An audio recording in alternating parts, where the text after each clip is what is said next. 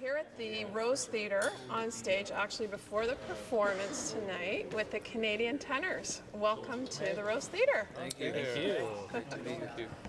So tell me about the beginning. I guess it was Jill Ann Siemens, right? Who's a Victoria composer and pianist. Mm-hmm. Oh, yes. It was actually her vision to bring the four of you together. Tell me a bit about how she approached you and what you were being pulled away from, and what was kind of the deciding factor for you to join the Canadian Tenors. Well, about 2 years ago, she kind of called all of us, and we were all in different musical professions. Yeah. Remigio here was doing concerts and operas around Europe and North America. Fraser Walters was in The Lord of the Rings, and before that he was with a Grammy award-winning group called Chanticleer from San Francisco. Yeah. And I was with the Canadian Opera Company. Right. And Jamie wasn't there yet. Right. I know that. You're the newest member. Yes. We. Story. And honestly, if you asked us about 2.5 years ago if we'd be interested in a project like this, we would probably have said no.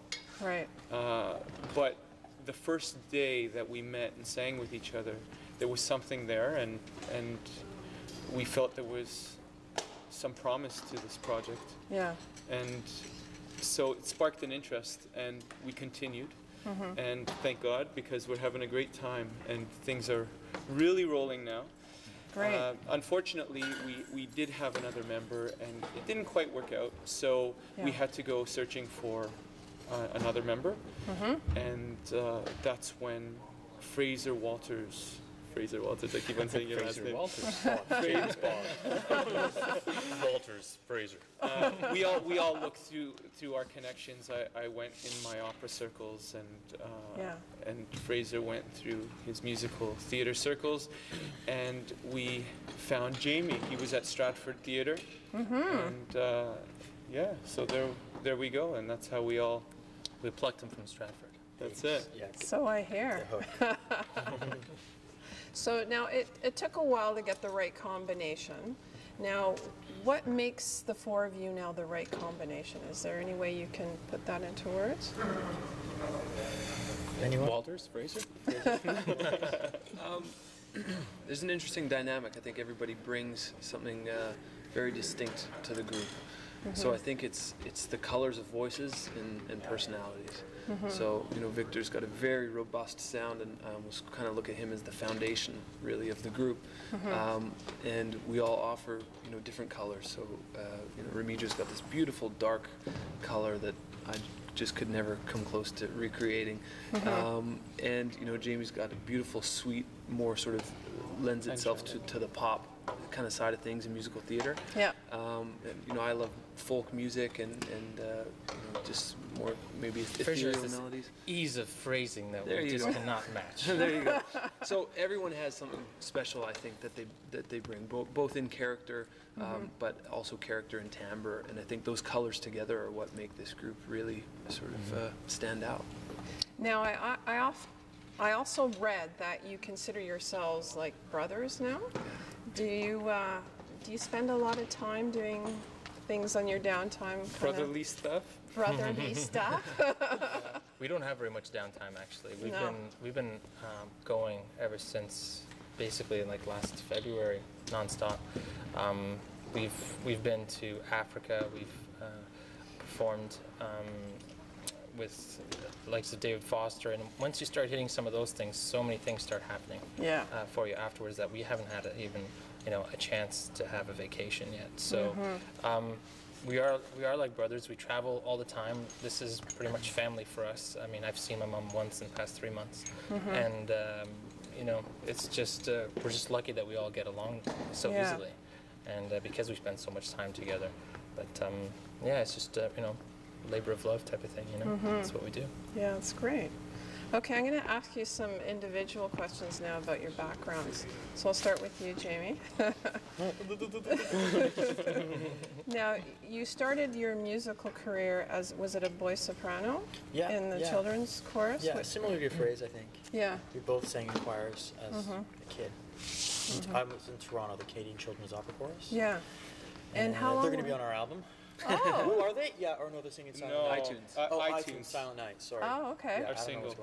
what's going on. yeah. Yeah, so I started with the Canadian Children's Opera Chorus. And how long were you in that? I think 4 years, 4 or 5 years. Mm-hmm. Yeah. And then it went on to what? Like, were you basically groomed kind of for this position, or did your career happen organically? I think it was kind of more organic. Yeah. I remember I took piano because my sister took piano. Yeah. And my piano teacher apparently told my mom, your son's singing while he's playing. He should maybe audition for a choir. So that's how I got into this choir. Yeah. And what I think what I really loved about singing the choir was being able to be in these big COC operas, because often they pull up a few of the kids Yeah. in within the choir to be in the big COC operas. And I remember thinking, wow, this is really wicked. Yeah. And so I just kind of organically followed that. And you've done a lot of musical theater, right? A lot of- Most of my experience is musical theater. Yeah. So what would you consider some of your favorite roles that you've played? Oh man. Annie. No, I like being in these shows. I was in a lot of kids shows. It's the brother thing's That's happening. it. I was thinking Annie. Nothing. We will have to keep it. Anyways, what I'm Clean? saying is. Is that what you're trying to say? PG. I was in a lot of kids shows. Every year at the Elgin Theatre, Ross Petty produces these kids Yeah. shows. They're pantomimes. Yeah. It's like a British type of theatre. And I love doing that because I love the reaction of the little kids. So that was great. Love that. One was Aladdin, one was Snow White and the Group of Seven. And it was in The Producers, which is a big, I mega love musical. that. It was here. It was here? It was so Brampton? fun. Yeah, it was here. Nice.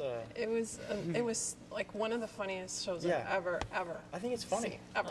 It didn't run for that long in Toronto, but it was fun to just be in a big money musical. There's so much money, and it was a great cast, and everyone was cool.